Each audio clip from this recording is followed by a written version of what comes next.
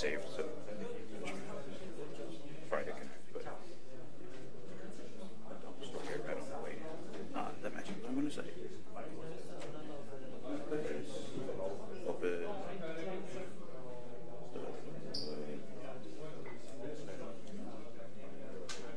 Trying to update the background of the picture. Okay.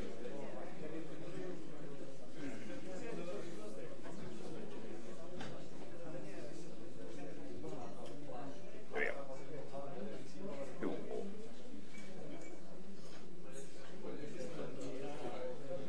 Looks good. Yep. Okay. Okay, everybody. Okay. Guess we'll get started here. I'm going last here, so I'm sure everybody's heard a lot of great talks already. I'm basically going to repeat lots of things that people have already said here, but hopefully in a different context. I'm talking here about Blender and undergraduate technology education. I'm going to go through some formal stuff at the beginning and then rapidly lose any sense of structure and just randomly talk to people about stuff. So I'll kind of crank through my deck of slides here and then stop doing that and have a real conversation after a little bit here. There's a case study in the use of Blender as a cornerstone technical production courses, blah, blah, blah. So I'm in the Emerging Media Technologies program inside of the Entertainment Technology Department, inside of the College of Technology and Design, inside of New York City College of Technology, that's inside of City University of New York. If that sounds like some sort of bureaucratic hellscape, it's a state school, so that's how it works. So it's a large, complex place. So I also give a nice little summary of things. How we use free software to teach our students skills to make real money, or Blender 3D equals money.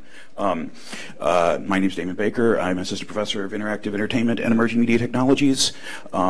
There's all my contact information and stuff.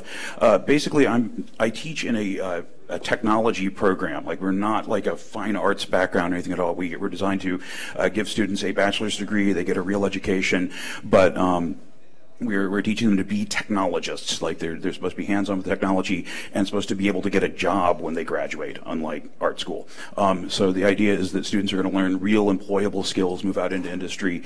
And part of the way that we try to do that, and this is just one of these randomly finding, I'm going to skip around inside my presentation here. I found a link somebody sent me earlier, if it will, there, to a random dumb story in Wired, but Wired's talking about American schools are training kids for a world that doesn't exist. I'm trying not to do that. And there's this bit down here that I really liked. It says, the way basically people are doing it, that a lot of schools are doing, is that we learn, and then after this we do. We go to school, then we go to work. That doesn't work. You don't learn stuff and then go do it. You do stuff, break things, set stuff on fire, that sort of stuff, and then you figure out how to do it. You have to be doing it while you're learning it, not some sort of magical learning experience, and then you go do it. So at least that's the approach we've taken. We have these technical production classes. Now I'll have to get back into my presentation here, the skip board. So the technical production classes are basically just guided workshops. The students work on projects. We determine what they're going to work on. They're not just sort of free to work on stuff. They're given a task to do, put into teams, and then we try to help them out with things as much as possible while they still do the work. And the work that they do, at least in my classes of it, have been Blender. We use Blender extensively for a variety of different purposes, often for things that Blender's never really built to do. I end up doing a lot of my own research is in human-computer interaction with virtual worlds. So we do a lot of like software development, adding, integrating support for like the Oculus Rift and Leap Motion and various other interfaces with Blender Game Engine. We'd done that for a while, then we realized we were spending all of our time installing all these different libraries and stuff, so we started adding in integration using some other tools, the Conda packaging system out of the Anaconda distribution, et cetera. So we start branching off into more software development projects and less of like making models of things. So we're working with the underlying technologies. So that's sort of what we do there. I'm going to give away the ending at the beginning in case I don't get to the ending, so then I've got the ending out of the way so I can move on. So it's you can either view them as main themes of the presentation or spoiler alert. Basically the things that I'm going to come back to, and this has been stated in a couple other people's talks that I've seen here, there's some things that I think are real strong strengths of Blender that people are often apologetic about. There's often this like, it's really good for free software. I'm like, no, it's really good because it's free software. That's amazing.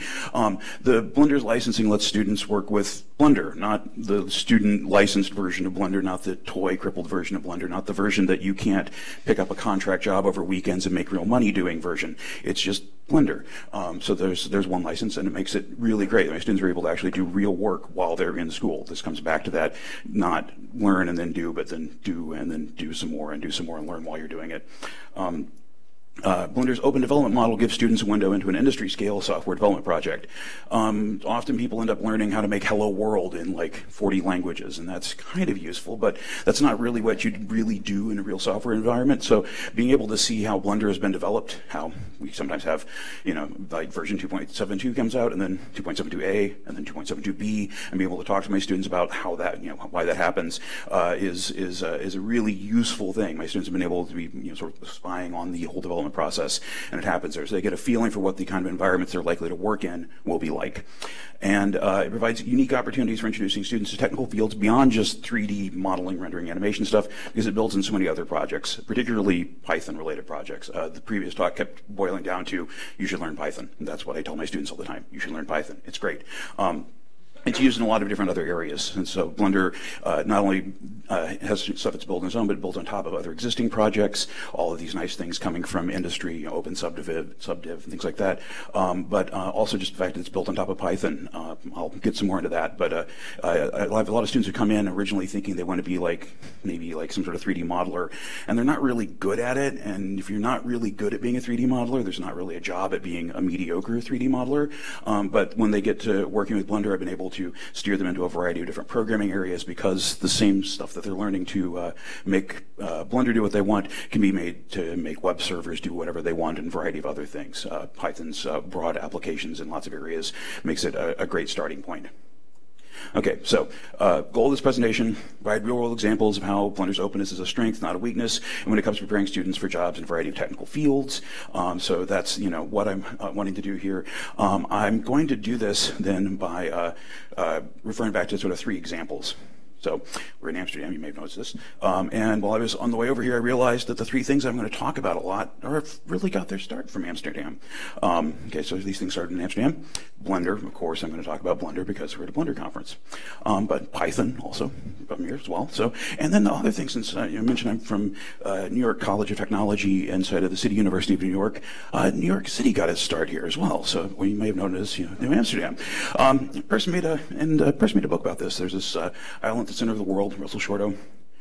Here's all the links to all the information. There's an interview that he gave that I'm pulling this stuff from, basically saying that, yes, actually it was New Amsterdam before.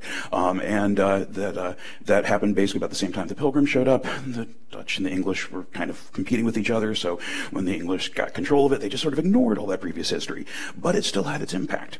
The Dutch Republic was an open and tolerant society that brought together lots of people. And when they formed a colony there, they kind of kept going with that. New York became a place that is generally open for trade and very accepting of multiple cultures. Didn't sort of wipe out everything there. I like this line here because 20 years after New Amsterdam, it was reported 18 different languages being spoken, and this is a time when the population is no more than 500. I did a survey in one of my classes. We had 16 students, and we had 17 different languages spoken. So we're doing pretty good. One of my kids speaks 5 languages, though, so that was the one that sort of put it over the top. But this sort of tradition there has kind of kept going. I teach in a very, my students are all either recent immigrants themselves or children of recent immigrants. They're almost always the first person in their family who's went to college, definitely the first generation that's went to college. They're, wanting to be able to move into programming jobs and technology jobs and not like working at McDonald's. So I have a large, this sort of culture of openness kind of makes sense for us here. In fact, here's the official seal of New York City. I had to put the attribution here. The person on this side there is not actually playing with a yo-yo, as I first assumed, and that is not a television antenna sticking out up there over the left-hand side. Those are tools for navigation. You may notice that the official shield in the middle does have a windmill, of course, and the barrels there are for flour that was milled with the windmill, and the beavers are not attacking the windmill as I had originally hoped, but were one of the major exports from New York City originally when it was a Dutch colony was beaver pelts. There is also, notice the one of the Lenape Indians being shown on there. I'm going to say this really as clearly as possible. Colonialism bad idea, bad things, terrible things happened. But under the Dutch, there was not as bad as a lot of other places, like, say, the Plymouth colony. There was less wars of extermination, more of like, you have beaver pelts, we'll trade you things for them. That was the main interaction there. Now, of course, in the process, bringing smallpox and a bunch of other things. So it wasn't great, but it could have been a lot worse, and it was a lot worse in other places. So this sort of culture of openness carries into something else. So now for something completely different, obligatory Monty Python joke to talk about Python. Python is one of the core things that's in Blender. What makes Blender amazing and magical and good. In fact, we saw from the last talk, the main thing came out from that was, learn Python. It's great. Python's used in a lot of other stuff, though. Python gets used very heavily in like the scientific computing world. I've done a lot. I moved back and forth between kind of fine arts, visual arts world, and scientific computing as far as my own background and things. So all these things build on top of Python. The various scientific computing distributions up there, and then various interactive formats based around IPython. So there's the Beaker project and various other things. There's a lot of really good things out there that particularly kind of like the data science world has just all adopted Python. That's like the language there. And they've moved away from a lot of other tools. Like I actually used to work for Wolfram Research at one point in time. I love Mathematica. Mathematica is awesome. It's amazing. But you can do a lot of the stuff that used to be able to do in Mathematica in Python. So it's a great tool for me, for my students to be able to move off into other areas. I've had students who came in thinking they're going to be 3D modelers who are now making more money than I do because they work for some hedge fund. So, and they'll probably get bored with that, but once they have enough money in the bank, they can do whatever they want to. So, so that's the things that I come back to here is that, Blender is built on top of, it's an open system built on top of, I'll put up the obligatory links for all these things, you're going to follow any of those up. It's a open system built on top of other open systems, like they all interpenetrate and interwork with each other. That builds on a lot of other strengths, and it's a great place for learning. It's a great tool to get started being able to move into a lot of different areas, and also it's, it is a professional industry strength tool. You can make it do a lot of things. Its openness is a great strength, not something we should be apologizing about, especially in education. It's been amazing to be able to have, when something doesn't work the way someone wants it to be able to go through the source code and find exactly the line of code that says, that's why this button doesn't do what you think it does, and be able to show it to them. Being able to teach all the way down, even going down to the lower level C parts of it has been great. I don't have to do that all the time, but knowing that I can do it has been really useful. And for my students, being able to sort of be able to see how a software project comes together, as opposed to just sort of it appears magically on the day that the releases come out, has been really key and really useful. Special thanks here to my students and my various classes, and especially to Dave Alvarado, who got me the image that I put out there at the beginning there. He's working on a culmination project, which is basically a game in Blender, so he grabbed me a random screenshot of that. He's really good. Hire him. So that's the sort of formal part of my presentation here. If I can get this to let go of the screen.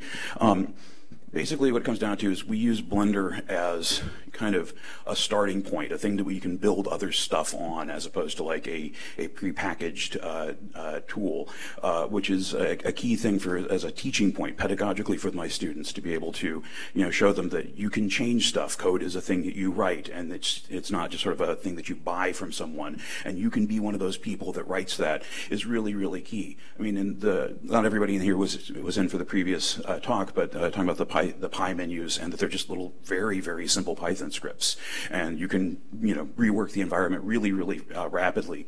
I was working with one of my students and showing him things like you mouse over things in the Blender editor, and it shows you exactly which function is being called when you click that button, and then I was able to open up the script that runs that menu and edit it inside of Blender and save it, and be able to make changes on the fly.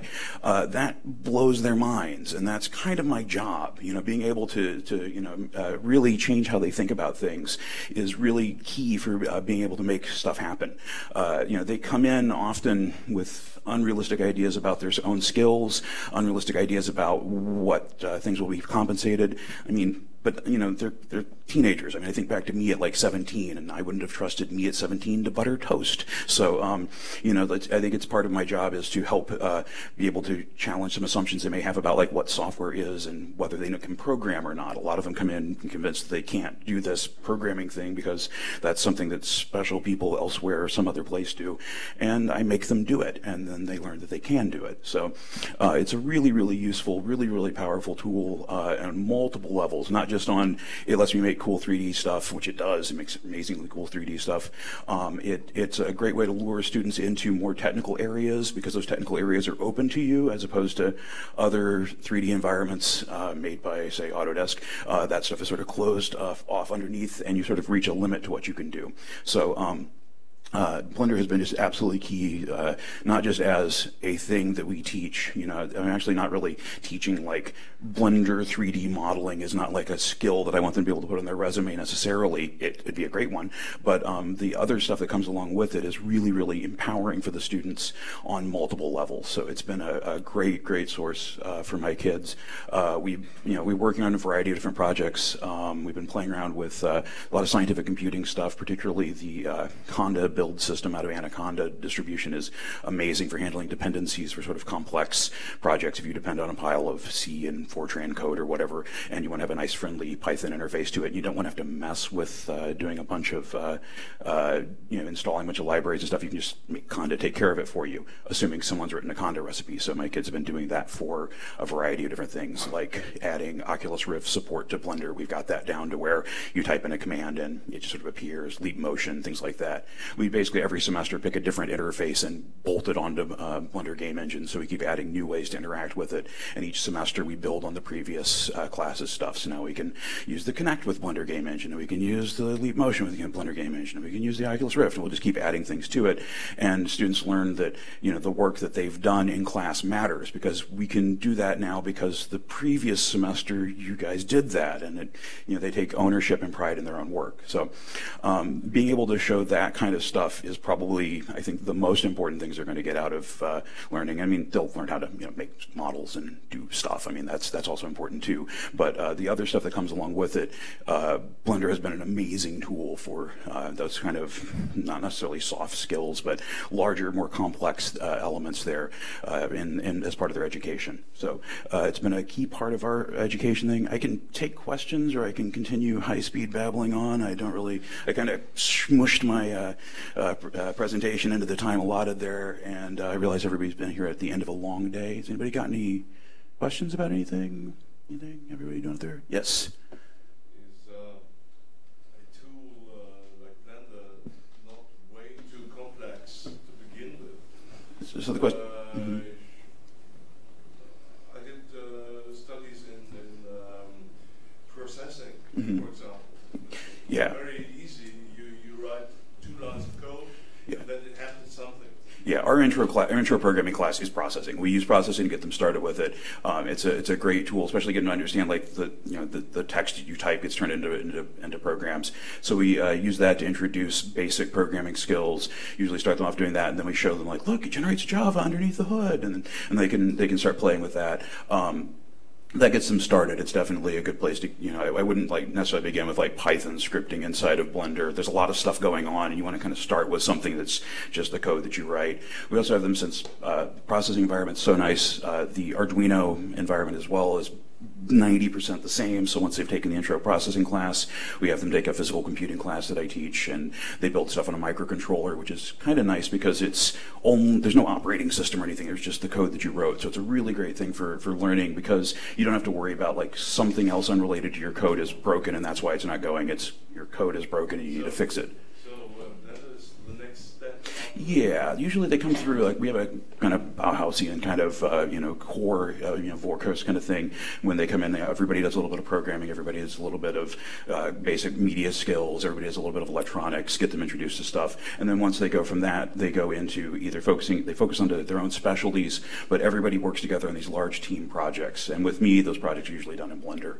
So kids come in, they do 4 semesters of these team projects, and when they begin with it, they don't understand the programming parts of it, and they're kind of mystified and terrified of it. But since we've been doing this for several semesters now, there are their other classmates that aren't mystified and terrified of it. They've got a hang of it, and they're able to kind of help teach them and move them along with it. So it's a really great way, once they've kind of gotten their feet with the basic ideas of scripting and programming, to put them in there. Mostly they start using the Blender interface to begin with. I give them, the beginners get given a lot of kind of chores to do with stuff, and then after a while they start modifying that interface or adding things to it or doing other stuff with it. So by the time that they graduate, they've made it into into whatever they want to make it into. So a lot of our kids have started using, this is their 4th year, so they're like having a bunch of coming up to graduate. They're doing culmination projects of their own devising. Like that still was from Dave's game that he's working on, and a couple other students are working on. And they keep changing around their project. They're using like the Oculus Rift, doing a 2-player game where each player has a different view into the same world. So, each student is able to then sort of shape it into what they do, but it does have to be guided along the way. If you sort of throw them in and are like, good luck, they'll drown. You know, there's a lot of mazes of twisty little passages you can get lost in there. But with help and guidance, it's a great environment because they start exploring. Like the students constantly find things that I have no idea about. Like in Blender, there's a ton of stuff in there that they'll just show up with like some modeling or animation trick that I'm like, could you teach me that? And that's a good moment.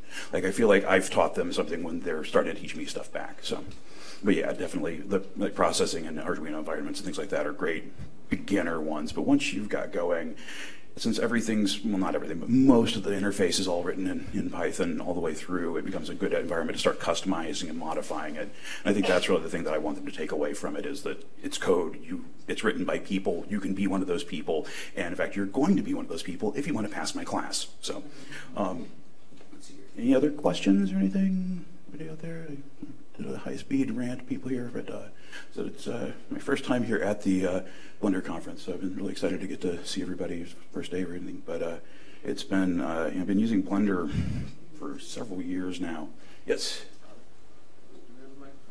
I don't think so. Maybe I'm not certain. Right up? Does this work? No. I think I'm supposed to just. Maybe?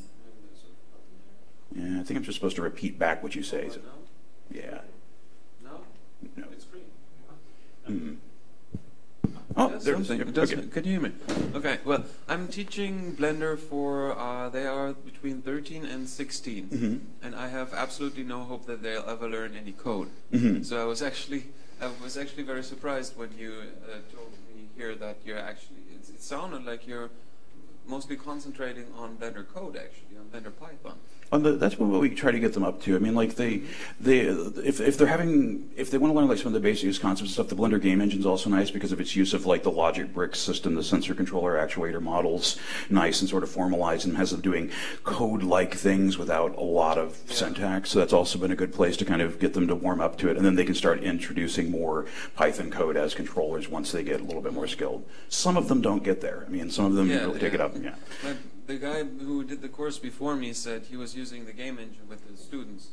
All he did was he made the games, the students played them, and when the students got bored, they went online. So Yeah, that probably not the best pedagogical I came into message. a class that was supposed to learn computer games, and they just used Firefox. So I'm definitely trying to go over modeling with them, and.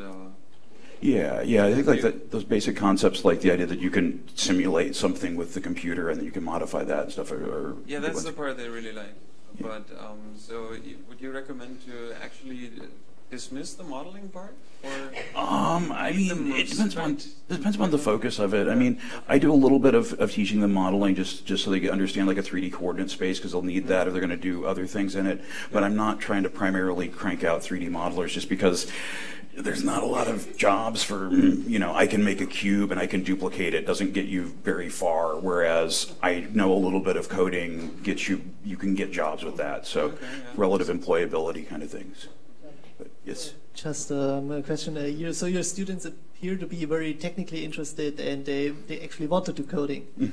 They all enrolled in a college of technology. It says so on the outside of the building, so I assume that they. I see. Okay. But they don't often know what that really means, to be quite honest. Or at least some of them. I mean, some of my kids come in are really brilliant, but they're all self-selected for some sort of technology background. There's the difference. Yeah. My English isn't the best, so undergraduate students, what age group is that? They would be about 18 to 22. Okay. So yeah, they're getting bachelor's degrees. Most of my students are 18 to 58 or something. I mean, like there's some older students in there. Very few of our students graduate in 4 years. Often they take 5 or 6 if they graduate at all. We have high dropout rates, and those are not related to like class performance. Unfortunately, some of my best students have just, a family member has become ill and they had to like go back to Ecuador and take care of their grandmother kind of thing. Like that kind of stuff happens a lot. So I can't really like rubric my way, right? Like better course plans and work around that. Other than finding large amounts of money to give them, which I still haven't figured out how to work that out. But yeah, they're like, they're college students, 18, 22, and up. Most of them have had most of them have seen a computer and use their cell phones a lot. Very few of them come in with any programming background, except for like 1 or 2 out of any given class who would come in having done a lot of stuff. So there's a really wide, like audio kind of thing. There's like a high dynamic range in technical ability, and a lot of them come in sorely lacking in basic like math or reading skills. So we often have to spend a lot of time working on like with the 3D modeling stuff, like what are the X, Y, and Z axes, and what does that mean, that kind of stuff. So we end up teaching a lot of basic applied 3D math as along with it, even though they take other math classes, just to kind of get them up to where they're at. Thank you. Cool. Anyone? Oh, one over there. I've heard about people discussing here in the Netherlands the introduction of programming classes at a very young age, what we call lower school, so that's before the age of 12. What do you think about that?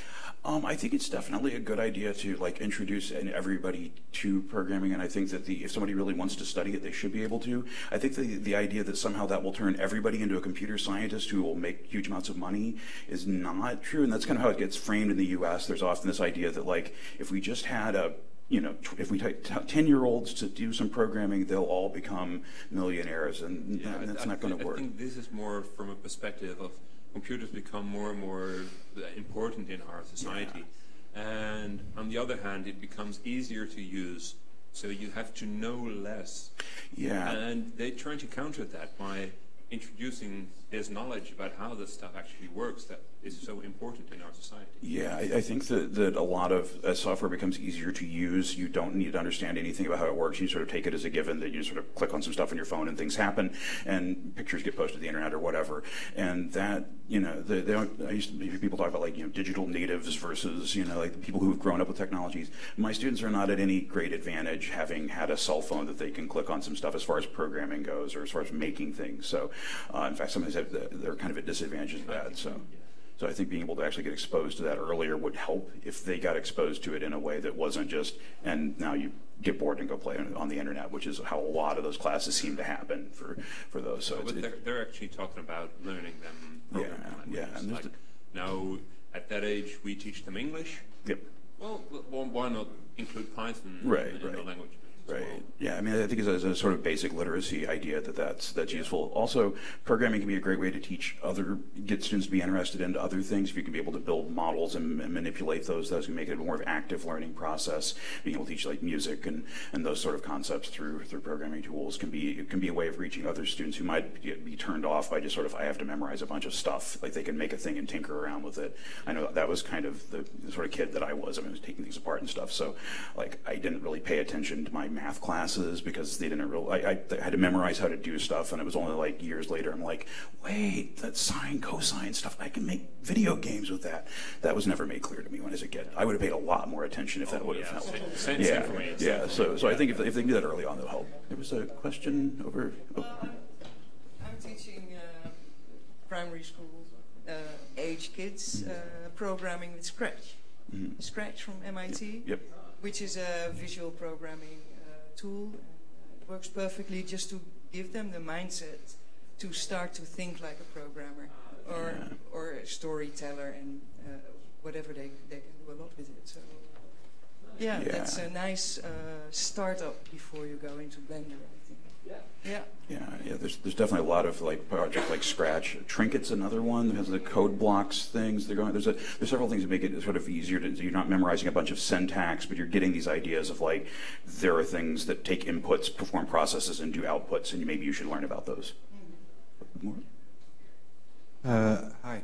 I also use Scratch and Coder Dojos throughout Belgium, and we also use Arduino and Makey Makey, Lego Mindstorms, and it's really cool to see those young kids really active with it. So do you guys use that also? Yeah, I teach the physical computing class, which uses Arduino, and I really find that being able to make a thing you can touch that does stuff really reaches another set of kids that would be like, is this stuff on screen? I want to pay attention to it, which kind of was me also at that age. So being able to like make things that move around and do stuff and respond to the physical environment, I think is a great way to get engagement there.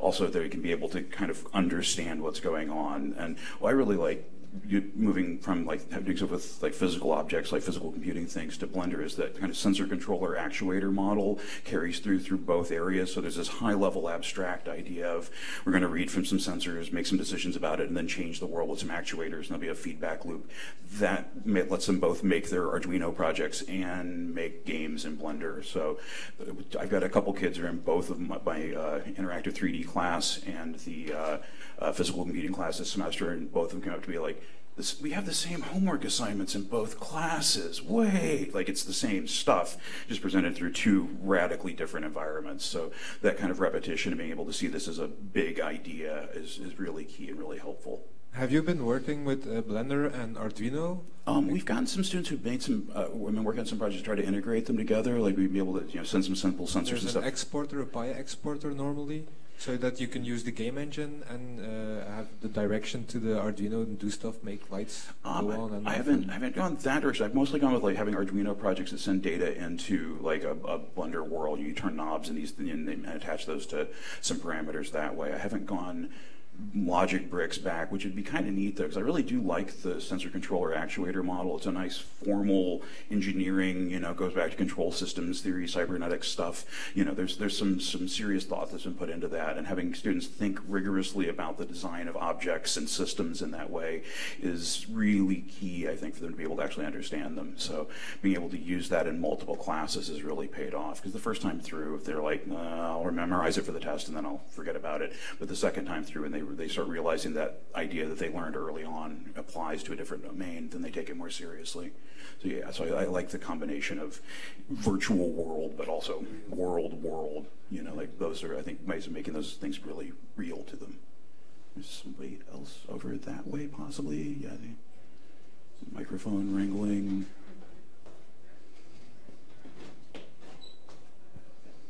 I was actually just going to find out what other people's opinions were about sort of secondary level education, because we're sort of experiencing the same thing in the UK at the moment. There's a big push on computer science education, and so my daughter's like 13 at the moment, and they'll be actually teaching Python with Blender at that age. And I was curious to see how everybody else's experience was, and they started out with Scratch, exactly the same as somebody already mentioned, and they're moving across to things like Python and Blender.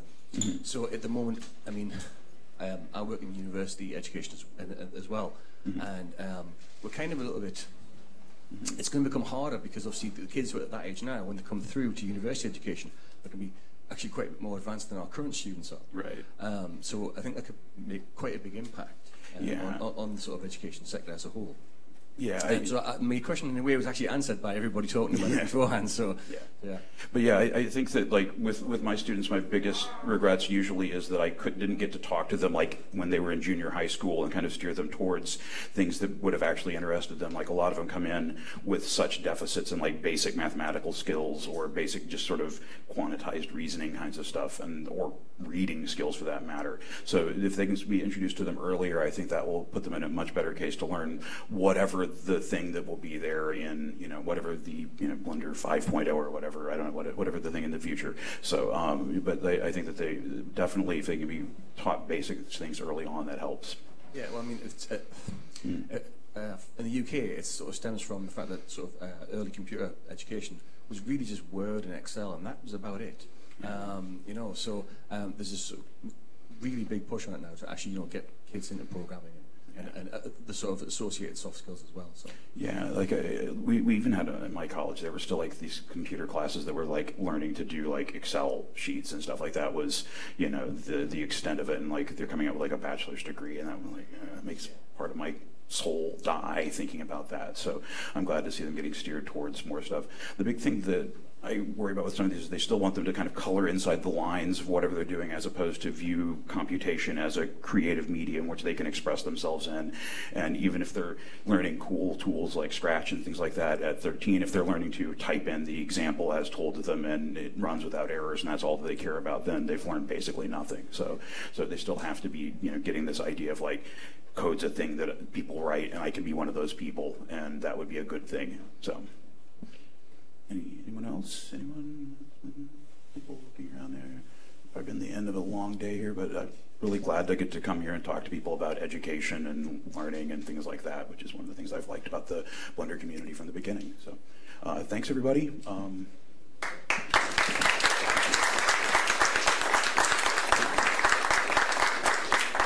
I have no idea how to turn this mic off, so.